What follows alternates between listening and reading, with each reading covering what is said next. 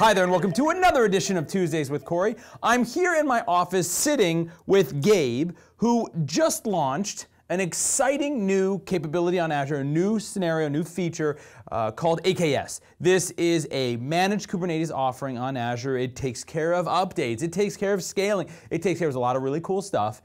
It spins them up really, really fast, and we pay for the control plane. So you actually don't have to pay for anything except for the nodes that you're spinning up for your workload. But instead of me talking about it, why don't we have Gabe here in this office show you a little bit of what this looks like, talk a little bit about it, and show you a demo. So Gabe, over to you.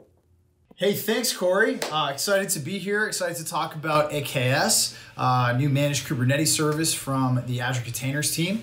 So, the thing about Kubernetes is that it's really great to, it's taken over the world by storm with containers, but it's not really the easiest thing in the world to operate, especially in production. It's also going to be a little tricky to get up and running with it. So, those are really the two things that we focused on. We're making a Kubernetes experience that was easy to stand up, easy to use, but also easy to operate over the long term. So, I want to show you a little bit about what that looks like. So, let's go ahead and dive right into a demo.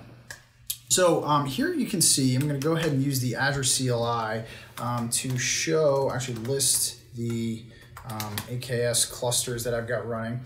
And you can see we have a cluster deployed right now into East US running version 1.77 of Kubernetes. Now, spinning up a cluster takes about somewhere between 4 to 5 minutes or so. I'm actually pretty quick to get up and running.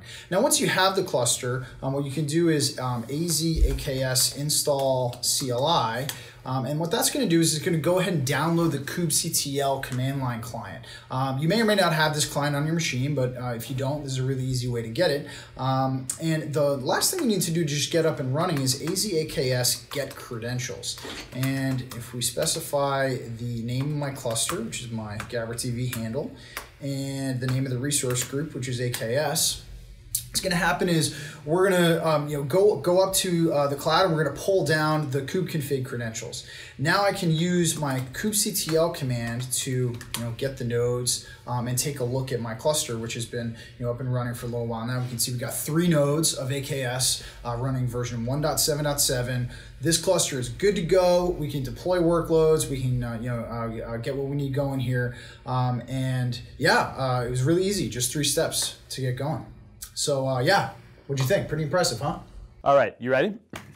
All right, cool. So the next thing I want to show is, I think the thing that I'm most proud of, which is the upgrade and maintenance of the cluster. So I mentioned before we wanted to make this easy to use, which we've done, but we also want to make this easy to operate. So what I have now is a new environment, and I'm going to show that we're running 1.7.7, but what if I want to modify the version of this? I can do a AKS get versions on my GabberTV environment. And we can see here what versions are available. Whoops, let me output that to table.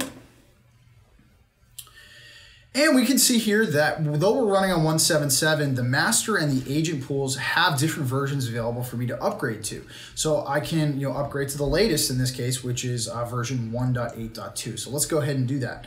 It's going to be very simple. AKS upgrade, name of my cluster, name of my resource group, and specify the target Kubernetes version. Let's go all the way up to the latest, which is 1.8.2. So we'll go ahead and do that. Now, for the moment, we do take a very, very momentary outage. This is something that's only in the preview. We're going to be, exposing a very zero downtime upgrade going forwards. But I'll say yes.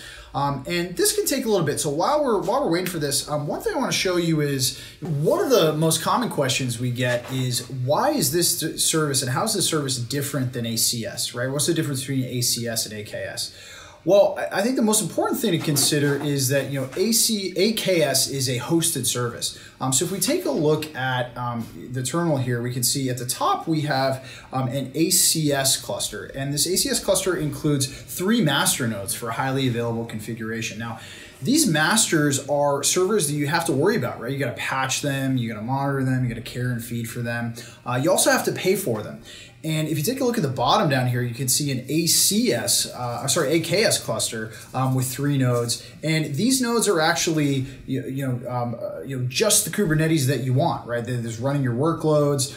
It's really just the value that you're getting out of the service, right? So it's really great with AKS that we don't actually have to bother with a lot of that master infrastructure, and that control plane is hosted for customers.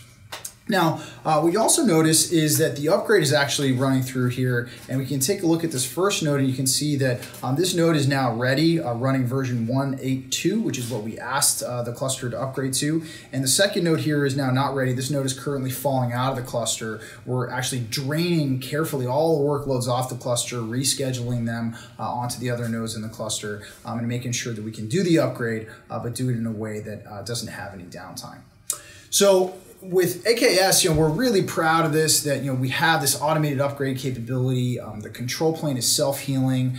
Everything is really easy to use, really to get up and running, really easy to operate, and most of all, you don't have to pay for those masters, so it makes it a lot cheaper for you. So yeah, really excited about the service, and Corey, great to be here with you, I must say, and yeah, thanks for having me on Tuesdays with Corey.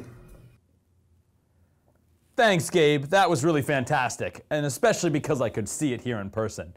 And thank you so much for enjoying this wonderful Tuesdays with Corey. We've got many more things coming, lots of demos that I'm going to show you here in the coming weeks, so stay tuned.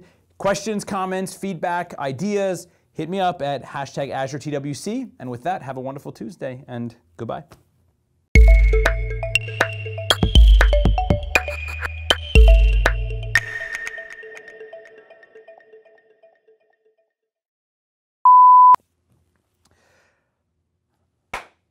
See that? Almost forgot. Good. Almost forgot. All right. It's been so long. Hi there, and welcome to another edition of Tuesdays with Corey. I am here today sitting in my office with Gabe Monroy, and we are here to talk about the recent relaunch, okay, we're going to start this over again.